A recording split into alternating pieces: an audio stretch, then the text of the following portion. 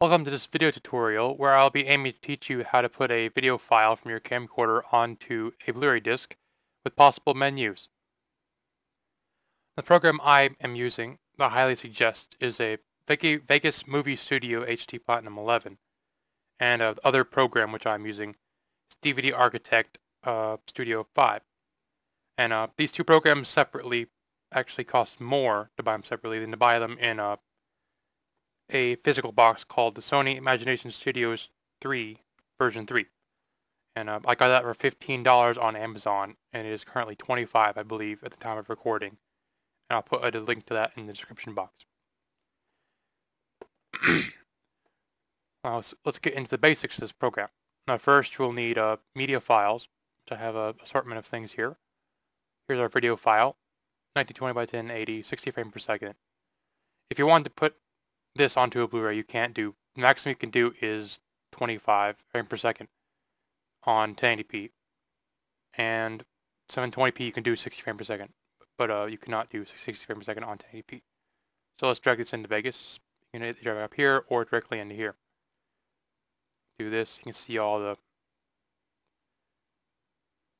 codec information stuff here. You can drag it into here, here, here. I suggest avoiding the top layer, because we'll use that for a watermark later. Okay, now use a scroll on your mouse to scroll in. And basic thing, we want to use the split, which is S on keyboard. It took me 20 minutes to find that when I first got the program, so maybe that'll save you some time. And click and then on the object and delete key, and it's gone. Or right click delete. The next is how to put transitions, which you can just delete and then just remove and move this over. But if you have more than one, like that, let's go back. Split here. No. I'm pushing delete instead of split. Right. So you have that. That moves separately. So you want to have them together and hold Control, or if you have more than two, hold Shift and click the last one, and then it'll all move at once. So you can do that. We'll go back to our original full recording. We'll just split it there and put a transition in. Go to Transitions tab. There are a lot to choose from here. And the one I usually use is hard flash, and there's also another one I sometimes use, which is this bright light. Just sort of shuffles them. Hard flash, just drag it right between them.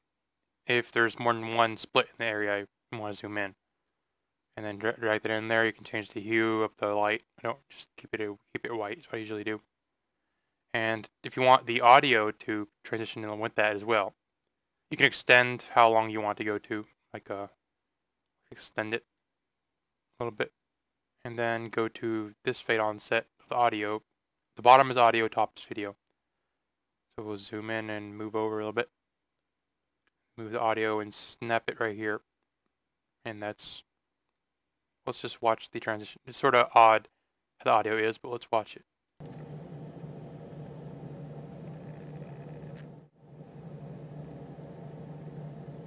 Just a recording of me zooming into my backyard through a very dirty window that hasn't been cleaned in a long time. So the next part, I guess you want to know how to do, is a watermark. Just basic things here. Got media generators, legacy text, and let's drag text over here to the first one. It has to be on the very top one, or else it will not show over all layers. Or you can get fancy and do it different layers. Let's try 18, and go to placement. You can drag it around randomly, freely if you want. Or go to save some and click none, because these boxes are, I guess, were for older televisions at the time, because this is an older program, I believe, from, I guess, 2003 or around there somewhere. And then I use bottom left. I guess I'll use bottom right for this video. Or bottom right. Okay. I guess we can change it to one level. And let's just change it to test. And drag this to be your whole project long if you want to, and click the very top, hold, and drag it down. You can go with lowest opacity if you want. we're going to keep it at 50. And if you want to make it into a Blu-ray, you can with this make movie option in here.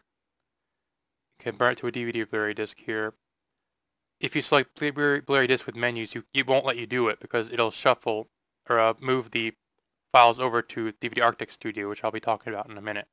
But you can use Blu-ray disc, and it'll just burn just this one video. You put the Blu-ray in, it will start playing automatically with nothing else. So that's why I choose to use menus, because you can put other things in, like different menus for, like if you record an event for somebody and there's a pamphlet, you can scan that and put the pictures on into a menu. You can see the pictures, make a slideshow or manual slideshow, add music, audio, different audio, anything you want with menus. So you'd be sacrificing a lot if you just use Blu-ray discs. That's why I suggest getting both of these programs. So with the rendering for the program, the other program, you have to render the audio and video separately. So first we'll do the video. I can cheat and only show my favorites here. I'm not going to do that for everyone's sake here. Sony AVC, and go to the Blu-ray section. You want to use this one. Ignore the 50i and 60i. You're not going to be able to get 60 frames per second on a regular 1080p Blu-ray. It's not possible with the current format that Blu-rays are in. You can do 720p for 60 frames per second, but you can do maximum of 25 interlaced on 1080p. So I select, change the template here. If you have anything where it's not grayed out with include audio, you're not doing something wrong. If it's grayed out, that's good. You're doing something right. You can change the frame rate here. Everything above 24000 is all interlaced. It says progressive scan here. Go to PAL 25 is upper field first. That's interlaced. You don't want that. You go left and right with your video, you'll see flickering effects, just like on old DVDs, which every DVD is actually interlaced even now today because it has to work backwards with every DVD player. You can't go higher than the maximum drop down. If you want to enter, you can enter it manually. You have to put commas in too. Enter it higher than that and click OK. It'll go back to the highest.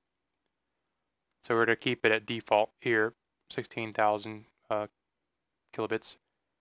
I sort of, sometimes that's misleading, kilobytes. But I guess everything looks right. And you can change the name, but keep the extension there. And make sure you put both of these in the same directory, render. Video rendering takes a long time if you have ever used video editing programs before. Especially in high quality, and if you make the Blu-ray disc later, a very, very long time to compile that.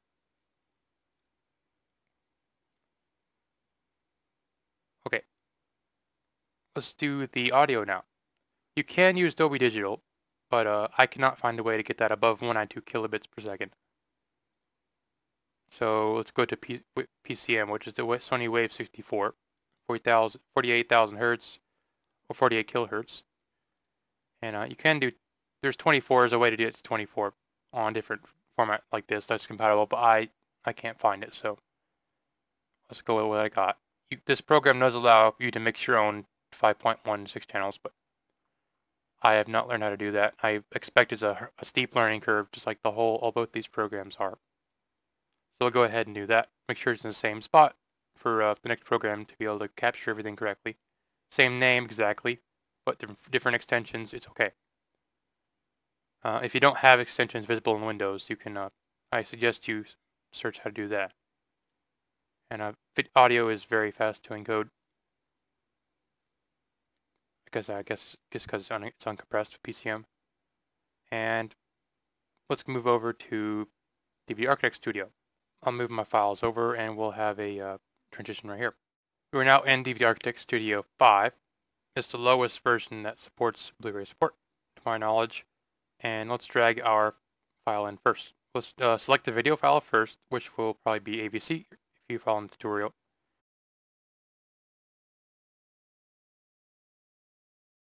Drag the video in, and it'll drag the audio in there automatically. This yellow box is how it's selected if you're on the menu. You can change that with the highlight here. I usually use this right here, the mask overlay. You can change the color and stuff. You can do all sorts of stuff with all these menus. Change the text here. Let's go to play. You can add more videos like this, and you can even change the background and navigation, where everything goes, add buttons. You can change it from the thumbnail from being still to being animated. And double click to enter here, and we can select and make scenes for our scene selection menu. This next part. So we'll start playing here, and I'll be clicking this up here.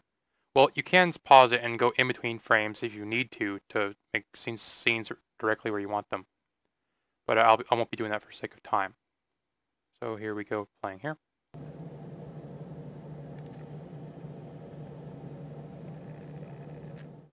Lagged there for a second.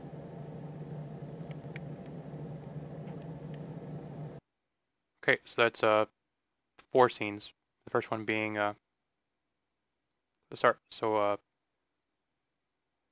click on the orange. Like, I guess that's the first one. I don't know. Rename marker. Let's name it Chapter 2. Now let's go back to the main menu. Right-click your main video that you want to make a scene selection menu out of, and select Insert Scene Selection Menu. And since we made 4, I guess we make 4. Try to keep an even number. If you go above the links per page that you have made, or I think it's, no, never mind, it's under links per page you have made, it'll split them and make it do a different page. So I guess we can select 4, keep it even, and it'll insert that. And you can put together snaps. You can move it right with the keys. I guess we can make the button style text only. It'll say scene selection looks good. Navigate into. I couldn't figure out how to click on that one, but can with enough practice. And the highlight, change the text or mask overlay, and then animated. Already animated. All right. You can change the name of them here if you want to, like grass. It's all grass. And that's good. You can even change where the navigation goes to, like up goes to 5, which is the menu 1, which is this down here. You can even change. Let's just for the benefit when after you have this made on your TV is what those would do. You can change. Actually, spent a lot of time doing that one time. This one time it took me 3 hours to have 20 scene selection points and to program where everything goes correctly because there's a lot of buttons. And let's go back to the main menu. I guess we can put that under it. It's like both of these, center, and I guess that's, need to put this in the middle. I guess it takes some customization here. Looks good. You can delete that if you want to, just delete. And you can add another menu or insert sub menu. And then go in here and you can do everything again if you want to. And it has this here to go up to the main menu or go up one menu. Or you can select where you want it to go. Action, destination, parent menu, or any other thing you've made, which is linked over here. So parent menu is just one up.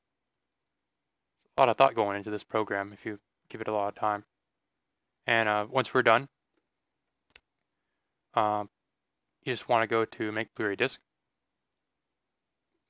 I suggest you use prepare, and I prefer to use this.